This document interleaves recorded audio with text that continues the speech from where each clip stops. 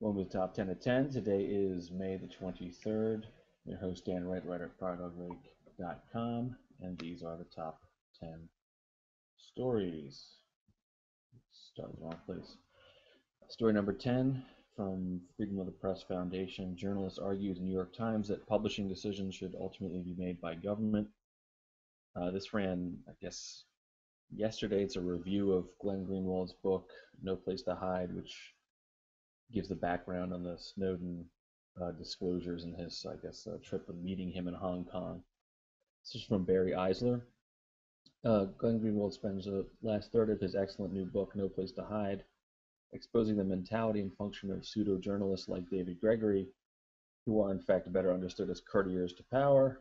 But it was kind of Michael Kinsley to offer himself up today as living proof of Greenwald's argument. In the New York Times book review, Kinsley says, "The question who decides what to publish, it seems clear, at least to me, that the private companies that own newspapers and their employees should not have the final say over the release of government secrets, and a free pass to make them public with no legal consequences. In a democracy, which case Greenwald we still are, that decision must ultimately be made by the government." Pause for a moment to let that sink in. How can the government have ultimate decision-making power consistent with the First Amendment with regard to publication of leaks? As Kinsley himself goes on to say, you can't square this circle, indeed, unless you believe the government should be able to impose prior restraint on the publication of anything it deems secret, unless you want to argue that the Constitution should be amended accordingly. So this editorial, or book review actually, by Michael Kinsley is getting, it's clarifying who stands what. If you really believe the government should be able to control what you publish, then you're not really a journalist. Story number 9 from The Guardian, Pentagon report, scope of intelligence compromised by Snowden staggering. Top secret Pentagon report to assess the damage to national security from the leak of classified NSA documents by Edward Snowden concluded, quote, the scope of the compromised knowledge related to U.S. intelligence capabilities is staggering. The Guardian has obtained a copy of the Defense Intelligence Agency's classified damage assessment in response to a Freedom of Information Act lawsuit filed against the Department of Defense earlier this year. The heavily redacted 39-page report was prepared in December and is titled DoD Information Review Task Force 2 Initial Assessment. But while the DIA report describes the damage to U.S. intelligence capabilities as grave, the government still refuses to release any specific details to support this conclusion. So another report about these disclosures being incredibly damaging, threatening national security, and yet again, nothing to back it up other than the statement itself. Story number 8. This is actually a New York Times editorial from yesterday about this new U.S. Freedom Act, a surveillance bill that falls short. A year ago would have been unimaginable for the House to pass a bill to curtail the government's abusive surveillance practices. The document leaked by Edward Snowden, however, finally shocked lawmakers from both parties into action, producing promises that they would stop the government from collecting the telephone data of ordinary Americans and would bring greater transparency to its domestic spying programs. Unfortunately, the bill passed by the House on Thursday falls far short of those promises and does not live up to its title, the USA Freedom Act. Because of last-minute pressure from a recalcitrant Obama administration, the bill contains loopholes that dilute the strong restrictions in an earlier version, potentially allowing the spy agencies to continue much of their phone data collection. Still, the bill finally begins to reverse the trend of reducing civil liberties in the name of fighting terrorism as embodied in various versions of the Patriot Act. And if the Senate fixes its flaws, it could start to rebuild confidence that Washington will get the balance right. The changes demanded by the White House would also weaken the provision allowing internet companies to report how often the government made requests for their data. Most of these companies now say they no longer support the bill, and the role of declassifying court decisions would go from the Attorney General to the Director of National Intelligence, the last person who should do it. So this is actually, so Obama and friends snuck in some provisions to the USA Freedom Act that actually makes it worse than current law. Although they're not following current law, this would make it even worse. So, in its current form, the U.S. Freedom Act is something to oppose. Story number 7, Microsoft, this is from Engadget. Microsoft wins case to block FBI requests for customer data.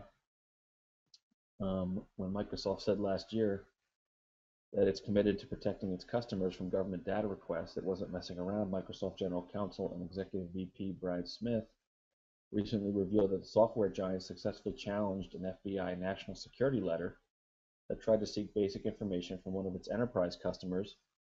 The letters apparently had a non-disclosure provision that would have prevented Microsoft from telling the customer in question about the request. Microsoft challenged that provision in Seattle's federal court, stating that it was, quote, unlawful and violated our constitutional right to free expression. And when you know it, the FBI withdrew the letter rather than go to court and lose, in which case that would set a precedent that they couldn't do it to anybody else, particularly companies that can't pay for legal counsel like Microsoft can. Smith said in a blog post that such requests are rare, but it's still good to know the Redmond company is continuing to do what it can to be transparent. Story number 6 is from the Diplomat. China-Russia military ties deepen with naval drill in East China Sea. The joint naval drill is another example of the growing military, economic, and political ties between China and Russia. This comes on the heels of, this comes before the $300 billion gas deal. On Wednesday, China announced that it plans to hold joint naval drills with Russia in the East China Sea later this month. That happened.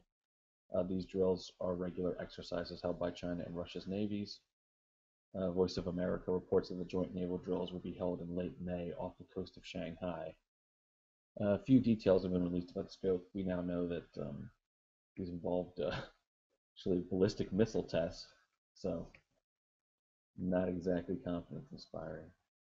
Story number 5 is from the Clarion Ledger, which is one of the Gannett companies.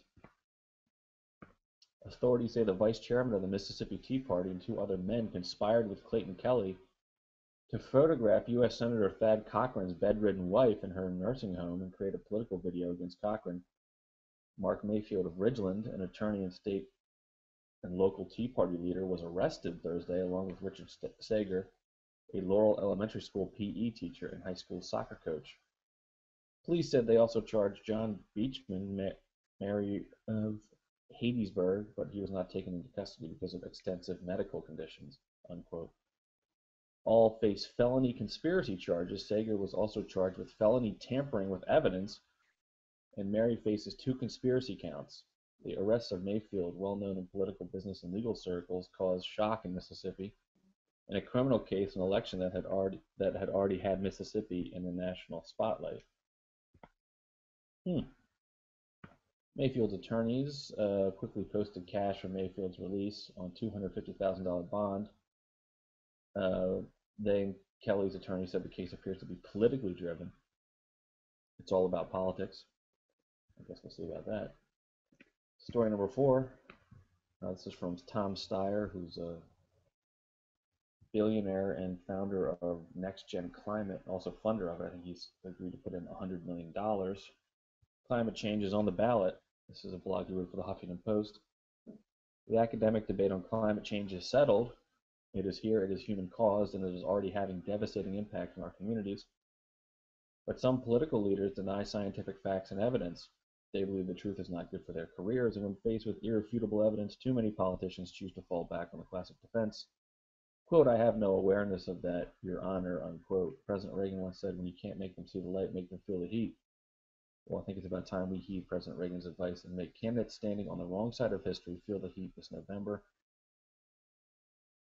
So he goes through the litany of the effects of climate change, and then he talks about what he's going to do about it at some point, I believe. That's why my organization, Next Gen Climate, will be working in states across the country where climate is on the ballot this November. Fortunately, there are candidates who are willing to lead on issues of climate change, leaders who understand this is not just an environmental issue, but a pocketbook issue for voters. Bringing climate change to the forefront means making politicians feel the heat. So he's apparently going to spend $100 million to fight in various states. I got a breakdown somewhere, actually. Florida, Iowa, Maine, and it's going to be about he's going to spend money to, I guess, label candidates anti-science and help their opponents.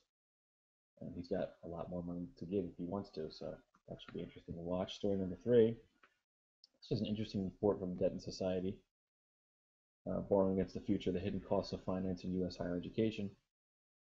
It goes through Wall Street profits on for-profit colleges, the cost of colleges, institutional borrowing. It's just an interesting read if you have a moment. I might write something up about this actually. Story number 2, this is from Charles Krauthammer in the Washington Post. Who made the pivot to Asia? Putin. On Wednesday, it finally happened, the pivot to Asia. No, not the United States, it was Russia that turned east. In Shanghai, Russian President Vladimir Putin and Chinese President Xi Jinping signed a spectacular energy deal, $400 billion of Siberian natural gas to be exported to China over 30 years. This is huge. By indelibly linking producer and consumer, the pipeline alone is a $70 billion infrastructure project.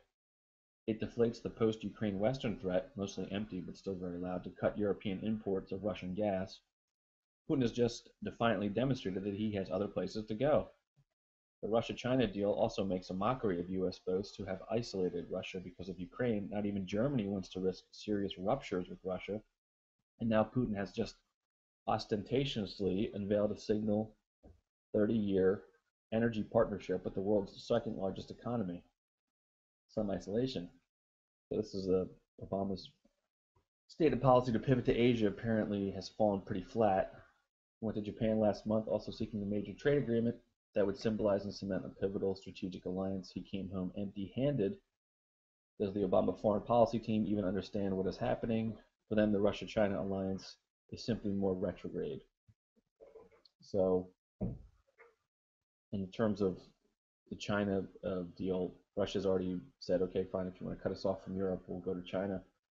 And Obama's Japan deal fell through, so the optics are pretty bad. And the number 1 story, there's truly Fried Dog Lake. Fighting breaks out in East Ukraine as Putin claims there's a full-scale civil war.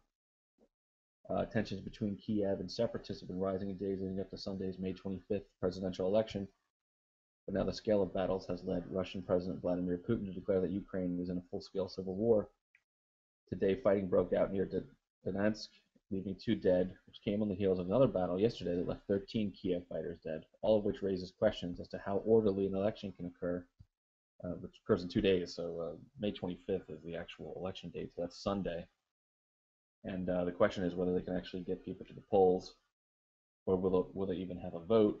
Separatists have proclaimed their intention to not allow the presidential vote in towns that have declared independence from the gang in Kiev, who came to power overthrowing the democratically elected president with the assistance from the U.S. and the EU. Part of the opposition to elections is due to the interim government in Kiev being seen as illegitimate. Whether there's a full-scale civil war or not, the hope that this election is going to stabilize the political situation in Ukraine appears misplaced. So I guess we'll see what happens Sunday. And that is the top 10 of 10. If you have a story you'd like me to feature in the top 10 of 10, please tweet me at DannisWright, and be sure to read the stories, all the stories at FireDogLake.com. Thanks.